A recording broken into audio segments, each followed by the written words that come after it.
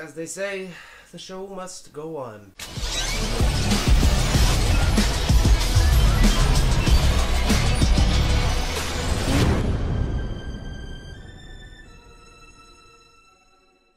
Hello everyone, this is MykeCheck'd95. Hello everyone, this is MykeCheck'd95 with another MykeCheck Productions MykeCheck movie review. And once again, I'm going solo on this Spider-Man series. The film that we are covering, of course, is The Amazing Spider-Man.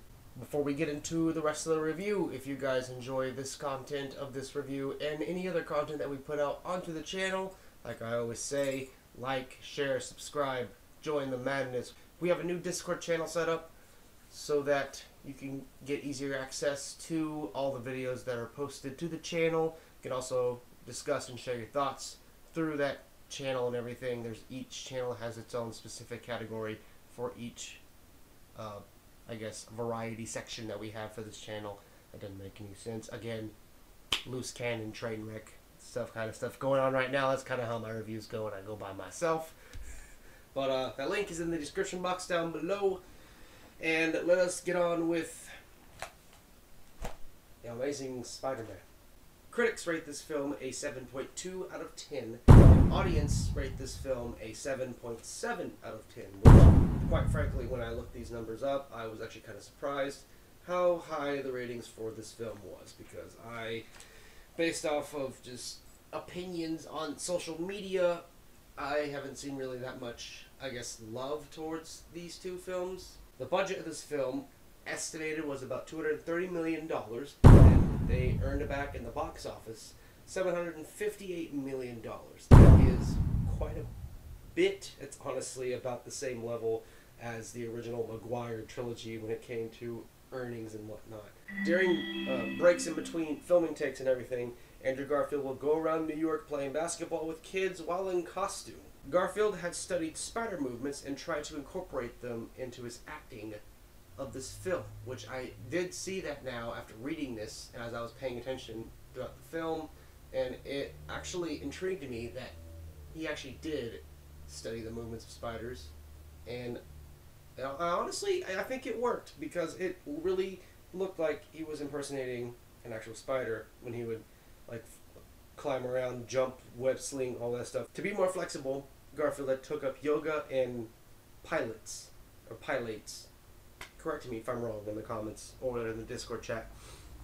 And yeah, obviously it worked because he was quite the flexible fella. Around the 24 minutes mark of this film, there is a African-American individual who hits him in the back with a skateboard, but in the next scene he is portrayed or accidentally replaced by a white dude.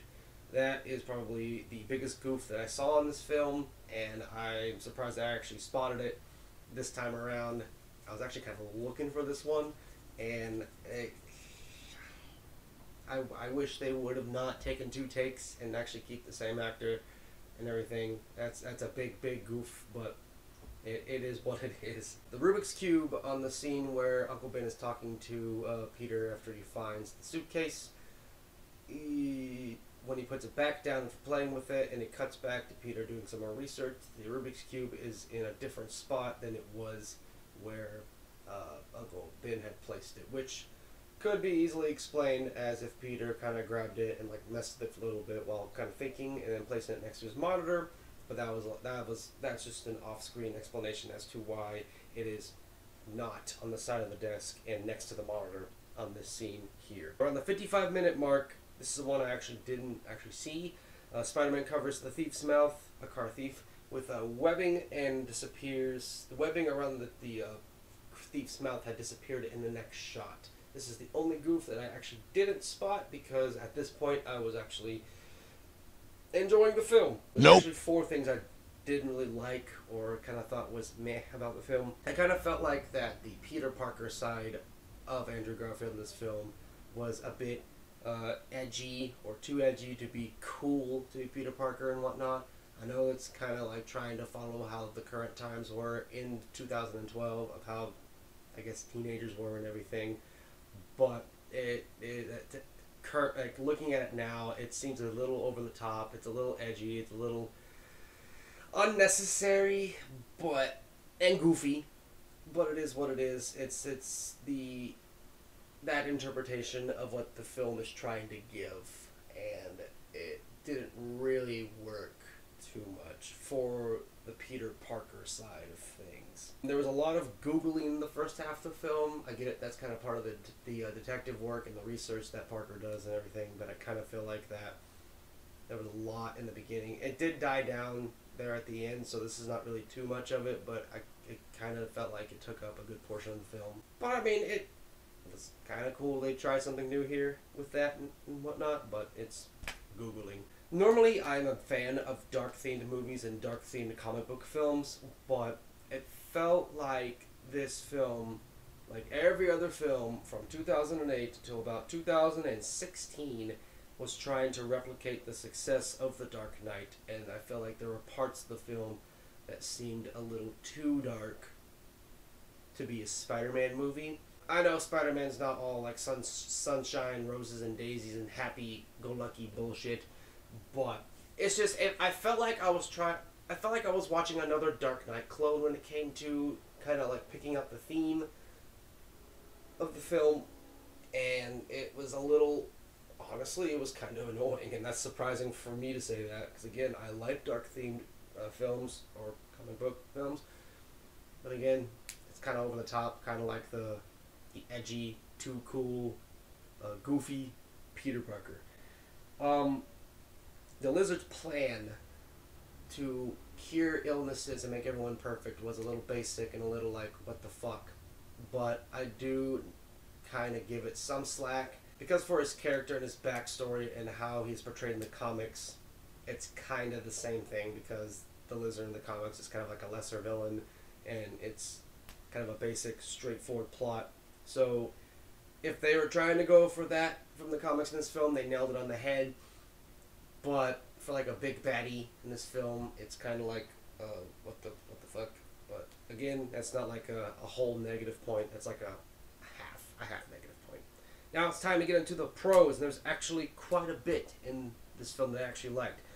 I actually really enjoyed that, and I still do, and I did back then, that they actually introduced and showed Peter's actual parents in this film and everything, instead of just going straight to the grandparents, the Uncle Ben and Aunt May. I'm not 100% sure if there is a version of, I think it's Ultimate Spider-Man, that has Peter's parents in the story and whatnot and what they were trying to do. I could be wrong, but for this film, seeing it, saying like I've seen it for the first time, I actually liked it that they actually showed his parents on screen and showed that they were still in his life when he was a kid and something had happened to them. When it comes to certain like versions and like comic book and artwork interpretations of Spider-Man, I feel like Garfield's like body structure fits for some of those, because there's been some like Spider-Man that I've seen over the years in like animated series and coloring books and comic books and whatnot that are lanky and skinny like Andrew Garfield's Peter Parker Spider-Man, and it actually looks good, and he actually looks like he fits the outfit and fits the character. The dialogue of this film is definitely so much better than the original trilogy. Again, I'm not going to knock too hard on the original trilogy if we ignore all the bad stuff in Spider-Man 3. But the dialogue is a whole lot better, especially with like with Peter and his relationship with his grandparents, and then his relationship with Gwen Stacy, and then his relationship with Dr. Connors, like all of that, like dialogue-wise, story building and everything. It kind of gets a little frayed at the end with Connor and Parker, but overall, like the dialogue and the storytelling when it came to like interactions and like trying to tell like a really good, compelling story was actually pretty solid, and it held together. Again, it kind of frayed at the ends with Connors, but it still actually was really, really good. I really feel like it definitely showed some more nerdier sides as well. Like again, like edgy, cool Parker was a bit too much, but they did nail the nerdier, like awkward combination great in this film with Garfield, and I actually enjoyed it more probably going to get a lot of flack for saying this. I enjoyed it a little bit more than Maguire's performance, which of course that's a big gap between 2002 and 2012. I feel like this one did a lot better job at portraying Parker as a nerd in the, or not nerd, a smart kid in the like detective and the web shooting building and trying to figure out what's going on and whatnot. The soundtrack, again, for the fourth time in a row, the soundtrack in these films are always spot on. I will always say that when I think of Spider-Man, I think of the original Danny Elfman score for the opening credits and whatnot, but the soundtrack in this film was also very good as well, and it actually helped build to the story and build to like the happiness and the sorrow and the tragedy and the anger. It blended in very well, like a nice layer of like icing on the cake. I don't know anyone else that would say that analogy. Someone agree with me. The introduction scene to his powers I felt was done a lot better than in the original film and whatnot. Like the original film, he kind of just like passed out and like curled up in a ball and just kind of follows the original like 90s Spider-Man animated series. But I enjoyed this one a lot better because it actually shows him actually kind of freaking out more and trying to figure out what the hell's going on and why is he able to hear things that are so minuscule and whatnot, but also why is he able to like sense things and everything. That was actually cool and done very well. This was a negative in Spider-Man 3, but this is a pro in this film, Gwen Stacy. Gwen Stacy was portrayed fantastically well in this film. Emma Stone, to me, is the Gwen Stacy of Spider-Man. Because of that, she's like the perfect image of Gwen Stacy, just kind of like the original Aunt May is the perfect image of Aunt May. This was the first Spider-Man film live action that actually showed him build the web shooters. This was also the first time they used a first-person camera for a Spider-Man franchise and showing him like web slinging and flying around and like he jumps and like sticks to like the window glass pane. You see his reflections like looking back at himself and everything.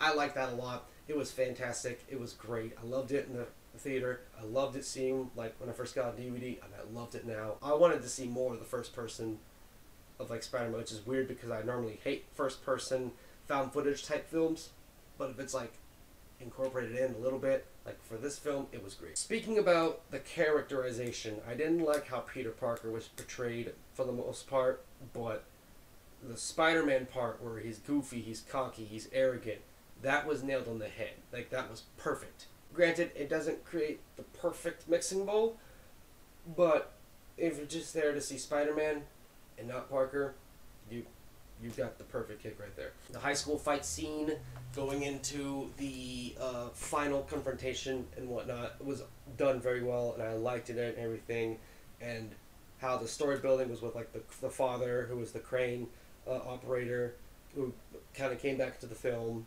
after Spider-Man saved his son earlier in the movie and helped Spider-Man get to Oscorp and everything. Like all of that blended together so well, and eventually Gwen Stacy's father ended up turning around and helping Spider-Man because he found out who he was. It was all done so well, and like everything about the ending was great except for the villain's like plan.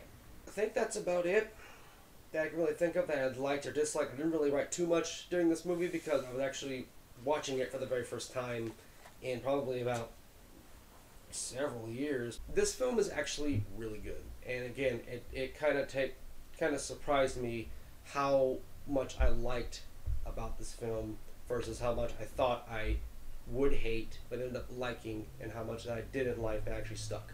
It has some hiccups, but it's good enough to know the hiccups are there, kind of point them out, but don't let that drag the film down for you to where you'll not enjoy it, because this film is still great. I'm going to have to give this film a 8.3 out of 10. I'm saying an 8.3 because, again, not a perfect film, but great. Not quite amazing yet, but great. There you have it. We have started the Garfield movies, and now we're halfway through them. The next time you shall see me, hopefully my cohorts too, if they ever come back from wherever teleportation land they went to, we will be covering, in the Spider-Man series, The Amazing Spider-Man 2. And that is going to be definitely a taxi ride from hell, if I remember right. But there's still some good things about it. At least I hope. This is MykeCheck'd 95, setting up.